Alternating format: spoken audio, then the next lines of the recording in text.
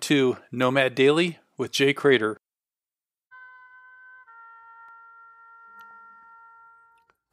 Crash landing. Oh my God. It's like 3 in the morning. I'm in Bangkok.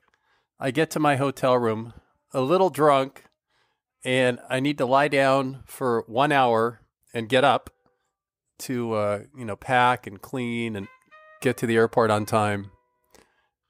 So instead of getting up at 4, I guess I didn't set the alarm. I instead slept till 7. Somehow I woke up with this amazing bolt of adrenaline. And that started this whole series of events.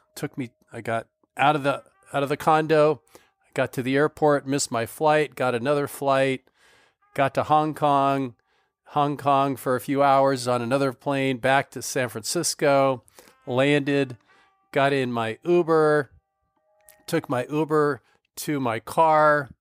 And this is where I really felt the crash landing, because I got to my car, and you know me, I drive a lot in that car. I love that car. And it was so great to see that car. And I was in San Bruno, and the fog started coming over the hill. And instead of being 90 degrees like in Bangkok, it was now like 45 degrees with fog coming.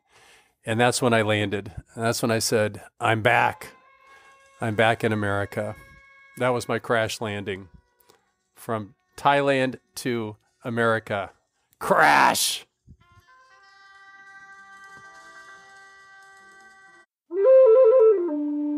For more information and bonus content, visit nomadj.com.